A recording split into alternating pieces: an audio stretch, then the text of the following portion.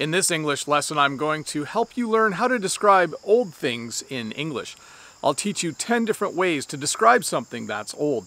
This is my tractor. It was built in the late 90s. It's over 20 years old, which, believe it or not, is quite old for a tractor. But it's an oldie, but a goodie. What that means, if you say in English that something is an oldie but a goodie, it's kind of an old-fashioned phrase, but I still use it. It means that something is old, but it's still really, really good. This tractor starts, this tractor runs really well, this tractor is always ready to do some work when I go to use it. So it's an oldie, but a goodie. So once again, in this English lesson, I'll teach you a few more ways to describe something in English that's a little bit old.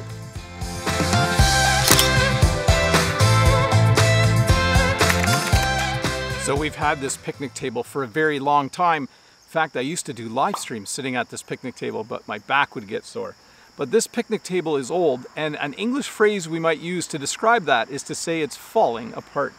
If you move this picnic table, you have to be careful where you grab it, because some of the boards are in place, but some have come loose.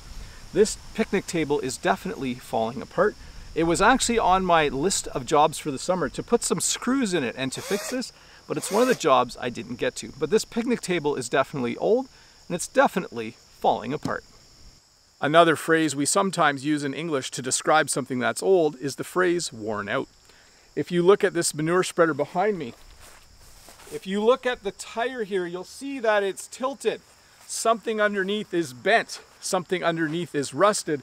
This manure spreader is worn out. It still works, but I don't want to put manure in it and drive it because I feel like the tire will fall off. This is definitely worn out.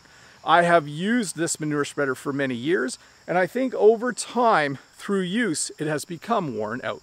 So, another way we describe something that's old in English is to say it's worn out. Another phrase we use in English to describe something that's old is to say it's starting to show its age. The other day I noticed that there is a rust spot on my van, and the paint is starting to fall off down here. This van is only about 10 or 11 years old, but it's starting to show its age.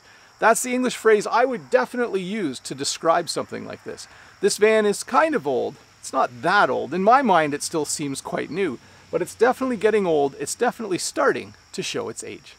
Another way to describe something that's old and not usable anymore is to say it's shot. This chair is shot. We've used this for many years, but one day someone sat in it and this piece broke off. This piece fell off and it's not repairable. I would describe this chair by saying it's shot.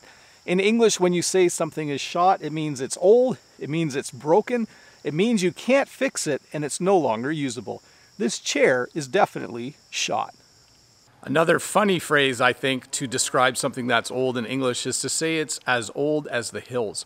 I'm up here in my barn because I wanted to show you this beam. This barn was built almost 100 years ago, so this beam is as old as the hills. In English, when you say something is as old as the hills, you're kind of saying that whatever you're talking about is as old as the earth, as old as the hills and valleys that we see around us. So this beam is doing a really good job. Even though it's as old as the hills, it's still keeping the barn straight and level. It's still doing what it's supposed to do, even though it's as old as the hills. So, interestingly enough, I found this old TV while I was up here in the haymow, and it reminded me of a couple more words. You could say this TV is obsolete. You could say this TV is outdated. Not a lot of people use TVs like that anymore. Most people have big flat screen TVs and they hook them up to a satellite dish or to cable TV. Not a lot of people use a TV like this anymore with an antenna. This one's definitely obsolete and it's a little bit outdated, and it's also very, very dirty. I guess it's been up here for quite a few years. I think my brother used to have a climbing wall in this haymow, and his friends and him used to come and climb and then watch this little TV. So anyways, now it's obsolete, now it's outdated. The phone I use is a Pixel 3. It's a little bit old, but it still does everything I want it to do. But someone could describe this phone as an old piece of crap. Sometimes instead of crap, we use the S-H-I-T word, but I don't want to say that word in an English lesson. I think this is a good phone, but it is getting a little bit old. Someone who likes to buy a new phone every year might say to me, Bob, your phone is an old piece of crap. I wouldn't really appreciate that. I like to take care of my phone and use it as long as I possibly can. But you know, the more I think about it, in about a year or two I'll probably replace it, but I would never call it an old piece of crap. This phone has been very good to me. I've really enjoyed it. Another phrase we sometimes use in English to describe something that's old is wear and tear. This hay elevator has a lot of wear and tear. We have used this hay elevator every year to send hay bales up into our hay mow for storage. As we use it though, the pieces wear on each other. We oil it so that there's not as much wear and tear, but as you use something like this, as it turns and as the chain moves and as the gear turns, there's a certain amount of wear and tear. So another way to describe something that's old in English is to say it has a lot of wear and tear. My trailer has a lot of rust on it.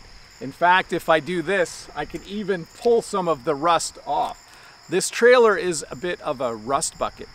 When we say something is a rust bucket in English, we mean that it's old, and we definitely mean that it's rusting. You can see here there's a lot of rust. We could say it's rusting out. We could say Bob's trailer is a rust bucket. It's been a good trailer, but it's so rusty I'm not sure how to fix it. I'm going to make an attempt this winter to fix it, but I think it's actually rusted through. It might not be a very easy job to fix this trailer because it's such a rust bucket. Well, thank you so much for watching this English lesson about how to describe things that are old in English. Remember, if this is your first time here, don't forget to click that subscribe button there and give me a thumbs up if this video helped you learn a bit more English. And if you're interested in other English lessons about how to describe people who are good at something or bad at something, you can watch these English lessons right here.